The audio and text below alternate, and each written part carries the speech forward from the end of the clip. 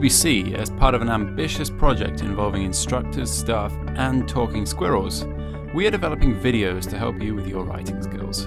Because communicating science effectively is an incredibly important part of being a good scientist.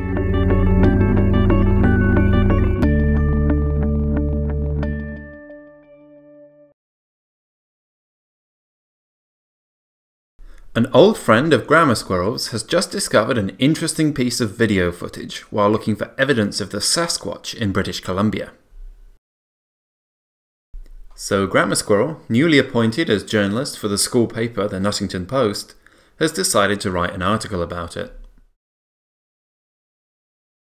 But she quickly realises that this article needs to be written in a very different style to her lab reports if it's going to appeal to a wider audience.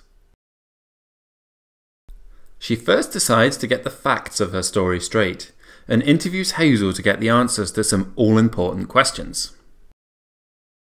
And then, she types up a transcript of the interview, after listening to it on playback. She calls her editor, who gives her the green light for the story, but she also tells her she only has 300 words of space in the newspaper. Grammar Squirrel realises she is going to need to make every word count, but she's not quite sure where to start. She has over 600 words of interesting quotes from Hazel alone. So, she decides to go and get some expert advice. One great strategy when you're writing a science article for a general audience is to include the 5 W's in your first 2 paragraphs. So that's the who, what, where, why, and when of your story. If you include this information up front, then people know what they're going to be reading, and you'll be surprised at how few words you need to use to describe the content of the article. For example, I bet you can include all of that information on the Sasquatch scoop in less than 50 words. That'll leave you with 250 words to develop your story by quoting and paraphrasing material from your source, Hazel Digsbury. Grammar Squirrel looks over her transcript and notes again, and has a go at doing just this. It does take more than one attempt, but she's soon successful. In fact, she only needed to use 37 words to cover the 5 W's. In the opening to her story, Grammar Squirrel writes, "Local naturalist Hazel Digsbury might have caught a Sasquatch on film for the first time while exploring the mountains of Squamish. Digsbury was hiking with friends on Sunday when she spotted a mysterious figure in the forest." So in this sentence, the who is Hazel Digsbury, the what is the Sasquatch, the where, the mountains of Squamish, the when, Sunday, and the why, which you can think of as why is this interesting, is that this was a Sasquatch being caught on film for the first time.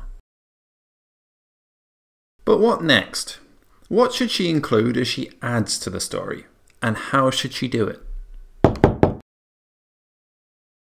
Once you've introduced the important elements of your story, it's time to use some of that background information and quotes from your source. This will liven it up and develop the story, and it'll engage the audience by making it more personable. You should do this by working down the so-called inverted pyramid. As you move down the pyramid, you can start to add depth to your paragraphs and decrease the breadth within them. By this, I mean you can focus on one main point per paragraph and provide more detail about this one point. Much of that information can come direct from the source if you're able to use some interesting and personal quotes. But there's a real art to it, because your transcript will likely show that Hazel spoke with gaps in her story and she wasn't always clear and concise in what she said. You should try to avoid using long-winded quotes, those that are tricky to interpret and those that contain unnecessary words or jargon. The gems that you're looking for are short, succinct quotes that add something to your story. And it's okay to change the order of her quotes around as long as you don't misrepresent her in some way. Always remember that it's very important not to take sources out of context. This applies to academic science writing too. Grammar Squirrel looks over her transcript and notes again, but is still a bit unclear as to what makes a quote suitable or unsuitable.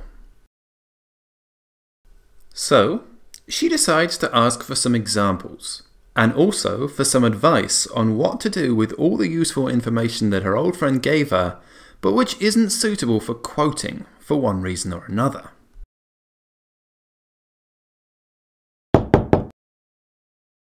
I've looked at the transcript and there are several snappy quotes that would work. For example, when Hazel says, "I don't know if it was a Sasquatch, but it was huge and running towards me," would work really well.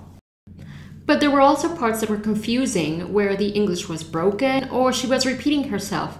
You don't want to be repeating information that you have already introduced in your story. And now for the last tip. All that interesting information that you couldn't quote directly, paraphrase it. Say it in your own words, just attribute it to her. For example, instead of quoting that part where she talks about the animal's footprints, where everything sounds a little bit confusing, paraphrase it. Say something like, Mrs. Dixbury said that the animal footprints were a lot wider than a human's. Grammar Squirrel, fresh from her trips to see the experts, gets back to the story with real excitement. She submits the finished article to her editor, and was even able to use a few words less than her limit of 300. And a few days later, she is delighted to see that her article is giving many of her peers a lot of enjoyment, as well as bringing science news to those who might otherwise not have been exposed to it.